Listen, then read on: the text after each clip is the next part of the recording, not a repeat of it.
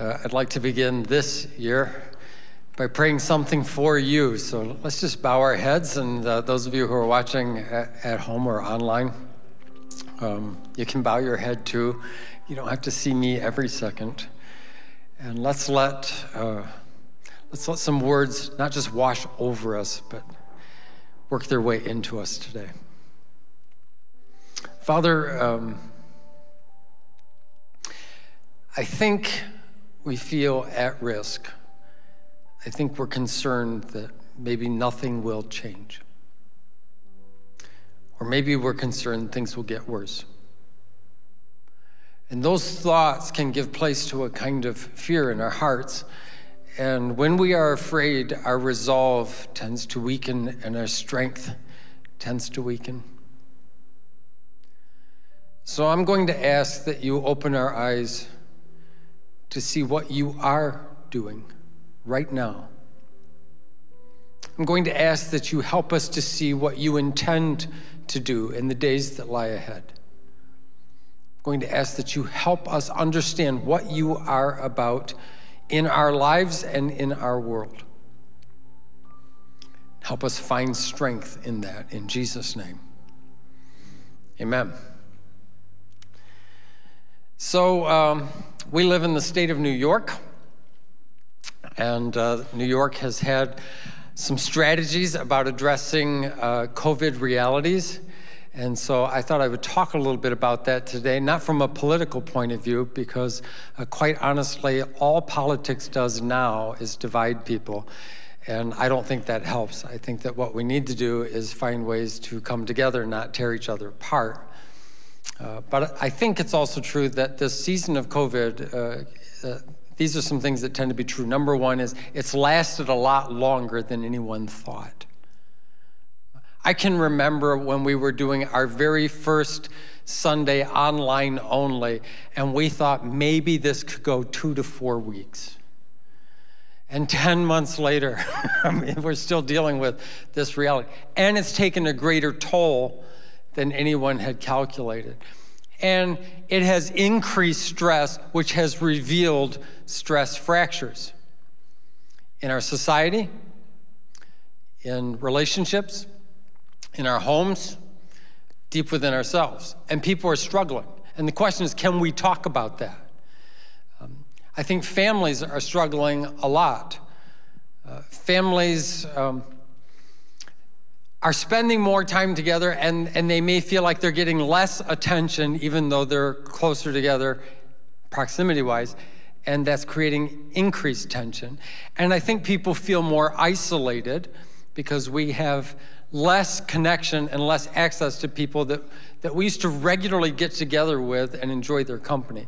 And there's a new set of questions that are being asked, and some of them have to do with their faith and their values. And does God or does faith or does Scripture, does it have any benefit in my life in a season like this? And so that's why we're starting a series this morning called I'm Struggling. Many families are spending more time together, and some of that is good and some of that is challenging. And parents may have different opinions about how to manage this season of COVID that we're in. Not all families are on the same page. Some families are not in the same chapter. Some families are not in the same book. Some families are not in the same library.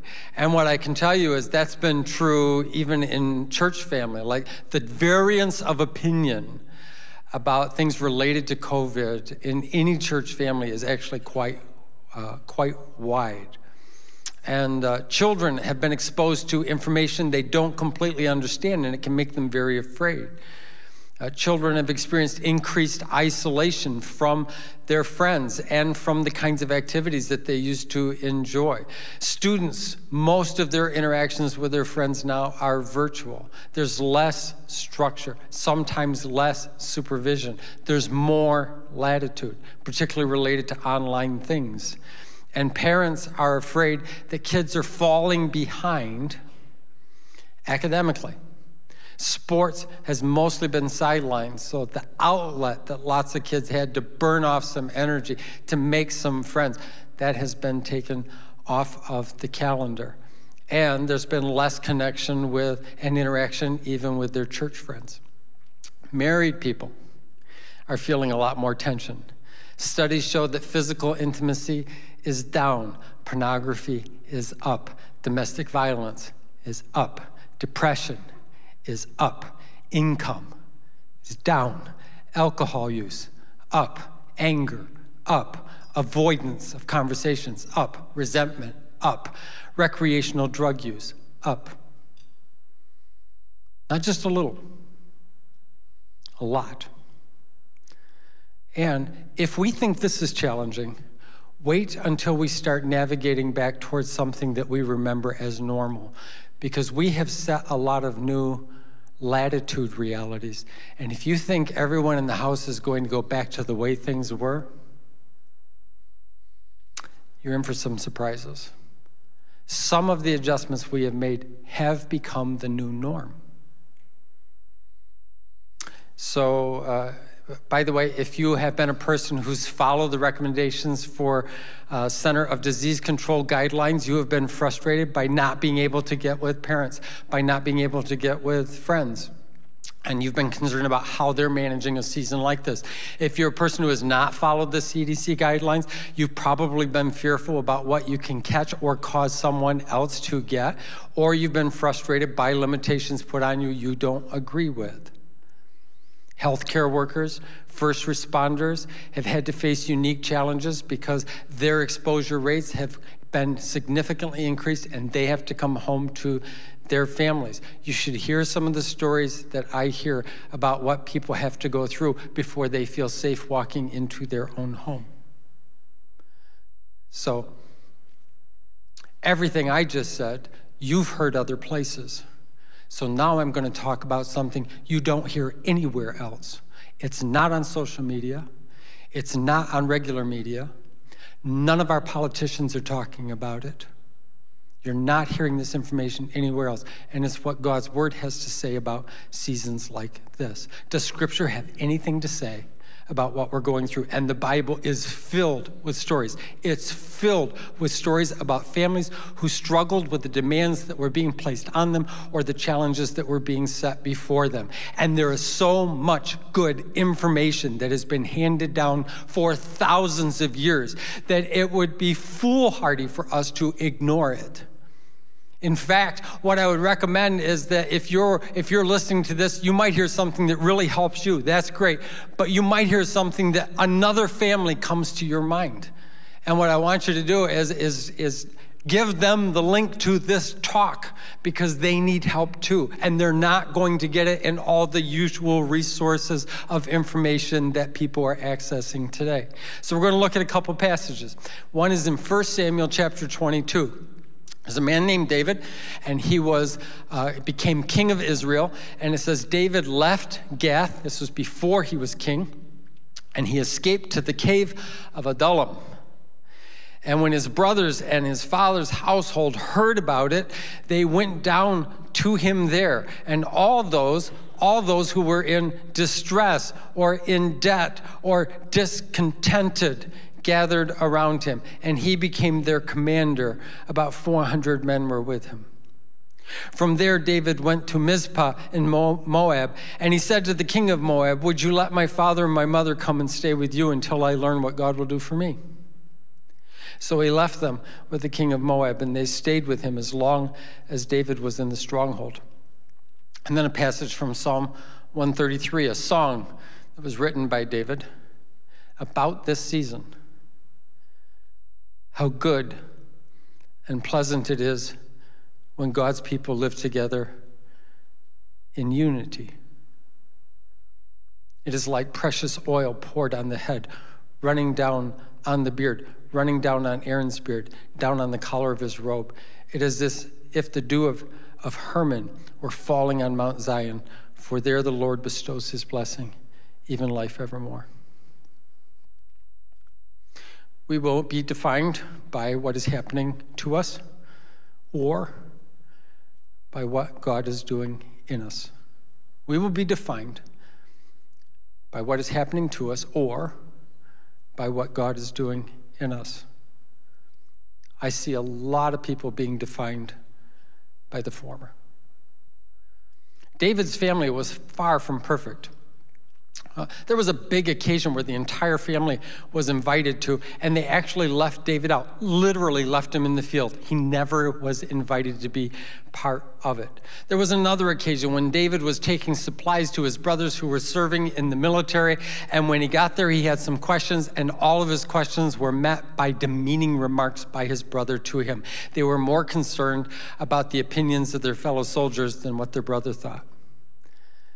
David was brave enough to fight predators who tried to attack the sheep. He was brave enough to fight a giant by the name of Goliath. In fact, it's one of the shortest battles in all of human history. If it was a pay-per-view event, you would have been frustrated at how quickly it was over. He was brave enough, and David was also a poet. And he was a musician, he was an artist, and he was good enough at that it landed him a job in the palace. That's how good his music was. But while he was serving for that king whose name was Saul, what he came to realize is Saul was a really insecure person, and insecure people are always uncomfortable with people around them that have competence or confidence. It makes them uneasy. So Saul needed to get him out of the palace a little bit more, so he would send him out on military raids and military excursions. And David would go out and he would be incredibly successful, so successful that they started writing songs about him. One of the songs, the lyrics was this: Saul has slain his thousands, David his tens of thousands. And Saul did not like that song at all. And he became so incensed, he actually attempted on multiple occasions to end David's life. David's loyalty was repaid with attempted murder. And David eventually found a good and safe hiding place in a cave. Saul's paranoia had threatened not just David, but anyone connected with David, especially his family. So when David's family heard that he had a safe place to hide, they went to be with him. They knew they were no longer safe at home. By the way, they were joined by roughly 400 men who were seriously struggling in life, and they found a safe place with David. David wound up becoming their commander. The family that couldn't get along had nowhere else to go. Think about that. So David's brothers began to see him in a very different light. They saw him as a gifted person in organizing groups of people. They saw him as strategic in terms of provision and protection. They saw him as charismatic and competent. And they saw how impressive he actually was. And when David's brothers had no one else to impress, they actually became impressed with him. The challenges their family was facing brought out the best in David, and they noticed it. Think about this. The challenges we go through can bring out the best in us, not the worst in us. And people will notice. People who couldn't make life work anywhere else found a way to make life work together. It was very interesting. David was also a person who prayed. And anyone who spent much time with him would have observed him going away for a private conversation with God and then coming back with a kind of insight and confidence that made life work even better. And he would have encouraged them to do the same because he didn't think that these private conversations were unique only to him. He would have encouraged them. You see, this is something that's worth knowing. When nothing else is working, God is still working. When nothing else is working, God is still working. Slowly, people stopped being defined by what was happening to them, and they started to be defined by what God was doing in them. This is the role that we can play in our world. This is the role we can play in our world. We can go on rants like everyone else and talk about all the things that we don't like. That tribe is really, really large and really, really loud. Or we can exercise another option. As people of God, we can see ourselves differently, and the options that we have are different. God's people can reveal God's saving purposes right where we are, right now. For the first time in their lives, David's brothers are living together in peace. God can use difficult circumstances to draw people together. And he did. And he does. It's amazing what can happen when we find something more important than our preferences or our offenses that draws us together. It's quite a remarkable thing. So David was moved and he was inspired. This new interaction he was having with his brothers had a profound effect on him. And because he's a poet and a musician, he decided to try to find words and a melody line that would capture it. And so he started searching, because this is what artists do. They start thinking through experiences in their life that they can compare it to. Is there an illustration? Is there a metaphor? Is there an analogy for what is going on in my life right now? And he came across one. He couldn't ignore it. There were so many similarities, he had to include it. He remembered one of the most significant things that ever happened to him. It was the day that the prophet Samuel came to his house and visited his family and called him in out of the field. David came running from the field, not sure why he was called, and standing there in front of his family and in front of his neighbors and in front of the prophet of God, the prophet took out a horn that had been hollowed out to contain liquid. Inside of it was oil, and he uncorked it, and he just poured it. He emptied it out on top of David. And the oil just flowed all over him. And then the prophet began to speak words into his life about who God intended him to be and what God intended him to do. And those words opened up a whole new possibility, things he never thought of, things he never considered, things he never thought were possible for his life. Someone saw in David what God saw in David, and they said it out loud. How powerful could that be today? This is the image that comes to David's mind when he's trying to find words to describe how he felt. What is the connection here? When his brothers are together with him in unity. When you are in unity with your brothers, you begin to see your future better. You begin to see what's possible. He knew he had a purpose and a calling, but when you're together with people in unity, you begin to see that a little more clearly. And that vision, that picture was getting a little clearer, and his confidence was getting a little greater. Every family has some level of brokenness and dysfunction. Your family is not the exception to that rule. Don't get me wrong. Some families take that to levels that's hard to describe. But all of us suffer from it. And some of us have been defined by things that our family has done to us or said to us. Hear this. This is really important. Families have prophetic influence, whether you believe it or not. There are things that were said to you in your family of origin, and it has shaped your life, for better or for worse. There are things that were said to you that you either just accepted or you've tried to spend most of your life proving that they aren't true. And while they may not have intended to define you, that's the impact that they had on you.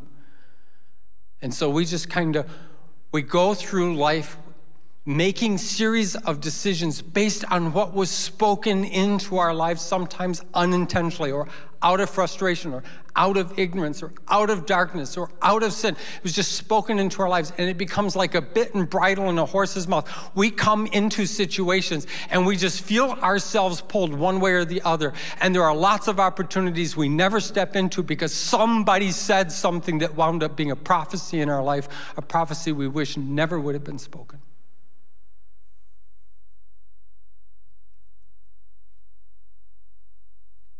That's why people are struggling with their families. So, how do we become a family where unity reveals our potential rather than being defined by our mistakes or our weaknesses or others' assumptions? And what I will tell you is this is one of the reasons we need the family of God. Because your family might never get this right, but that doesn't mean you have no options. So here's some keys to unity in our families. By the way, this is not asking everyone to agree about everything. If you're a parent, you will know that there comes a point in your child's life where they think that you are wrong about everything. Happened in our house. And there were days when my kids were disagreeing with me, and I would just say, the sky is blue, just to listen to them disagree about that. Insecure and unhealthy people cannot tolerate anyone who thinks differently. This is not a call to get everybody on the same page in terms of preferences in your house. You're not going to like the same TV programs. You're not going to like the same books. You're not going to like the same music. You're not going to like the same social media outlets. You're not going to, if that's your goal, then what you're actually attempting to do is to create a mini me instead of helping them become what God has called them to be. And that is not a worthy goal, trying to create mini me's. So, number one, learn to accept others. Learn to accept others. By the way, this doesn't mean that you agree with everything they do or you approve of everything they do. Most people actually assume that the power of rejection is what shapes the behavior of others. But it doesn't have the effect that we would hope that it would have. People are not changed for the better by rejection. People are not changed for the better by rejection, and you don't have to go past your own experience to know that's true. Oh, you can get some compliance. That's not the same thing. Rejection doesn't change people for the better. We're called to accept one another. So you might have a kid in your house or a parent in your house that likes a different football team. I mean, I don't get it. Some people don't know what it's like to be a Bills fan. Most people don't know what it's like to be a Bills fan. We were playing Pittsburgh a couple weeks ago. There's just a few minutes left in the game. We're up by 11 points. All the Pittsburgh fans are thinking like this: we can still pull this out. All the Bills fans are thinking like this: we could still lose this. There's experience behind those things. And your kid may choose a different football team. Your kid will probably choose different music. In fact, if you really don't like the music that your kids are listening to, don't tell them that's garbage and that's not music. Tell them you absolutely love it. And that will so offend them that they're quite sure that they picked wrong. They'll try again. How are we to accept one another? Romans 15 says, accept one another then, just as Christ accepted you, in order to bring praise to God. How did Jesus accept you? Did he require your perfection and your compliance and perfect behavior before he let you into his family? No, because Jesus knows the power of acceptance. Once you're in his family, all things are possible. But until you're in his family, nothing really is. And then learn to be for others. Be for them. We don't have to put others down in order to be lifted up. Our world, this frustrates me a lot. Our world thinks neutrality is a virtue. The best our culture can create is apathy. We have significant racial issues in our country. Do you know the best our world can come up with? I'm against racism. Okay. Being against people who you don't like isn't actually going to help the people who are being hurt. Who are we for? How are we going to help them? We can actually encourage others. That's not a common thing today. People are not encouraged in our culture. Everything that's said, everything that's posted, it's all gone through with a fine-tooth comb, and people look for the thing that they can criticize you about it. We can actually celebrate good things when they happen in others' lives. This is what it says in Luke 6, verses 32 and 33. If you love those who love you, what credit is that to you? Even sinners love those who love them. Not a big deal. And if you do good to those who do good to you, what credit is that to you? Even sinners do that. God calls us to actually to be for people, to want what's best for their lives. If you want to be for people, here's something you can do. You can pray for people. By the way, not the same thing as praying about people. Have a private conversation with God. You'd be surprised how many options that will give you. Here's a question to ask yourself when you're praying for someone or about someone. You can ask it, do I want what's best for them? Or do I want them to change so that it's better for me? This is a good question. Prayer sorts that out. Here's a challenge. I'll throw it out. Before you post, pray.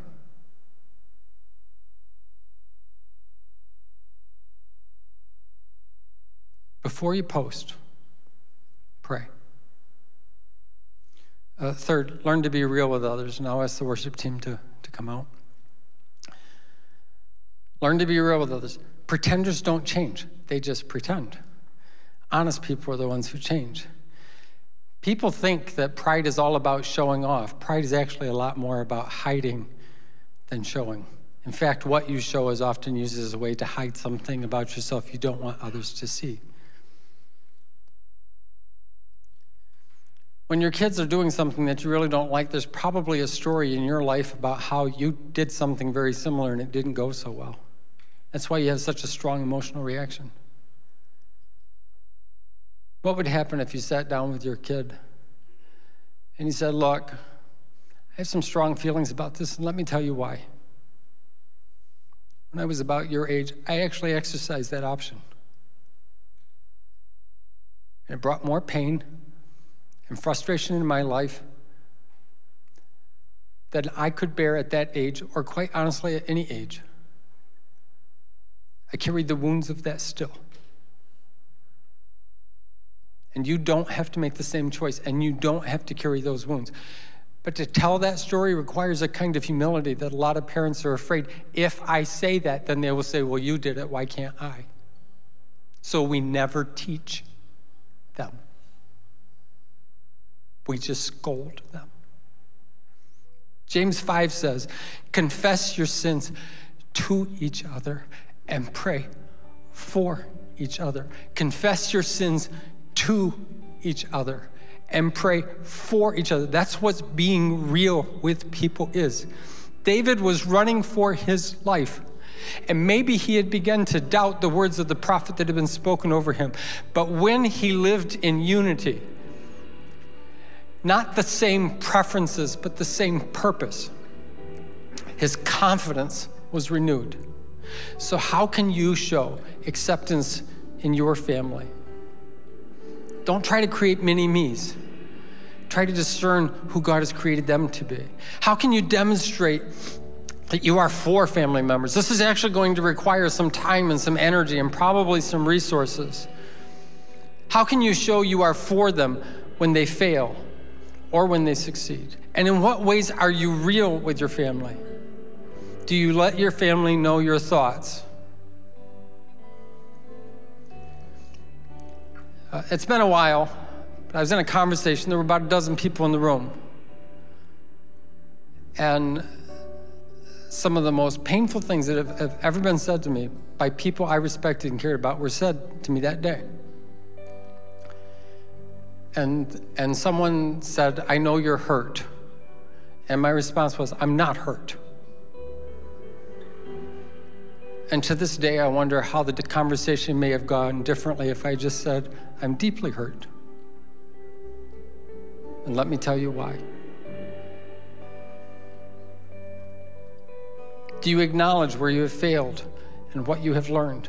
Do you admit your own fears and your own pain? These are incredibly powerful influences.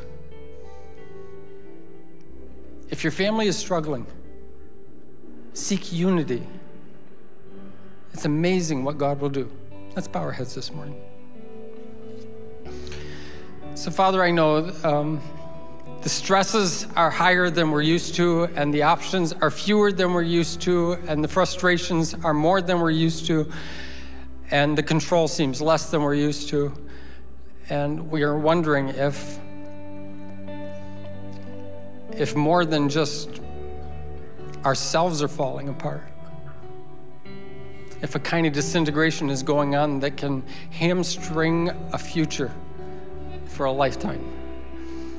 And I ask that you would help us know that in the midst of this, we can accept one another, we can be for one another, we can be real with one another, and in that, you will do some of the most amazing things we have ever seen in our lives. We thank you for that, in Jesus' name. And everyone said, amen. Let's all stand together.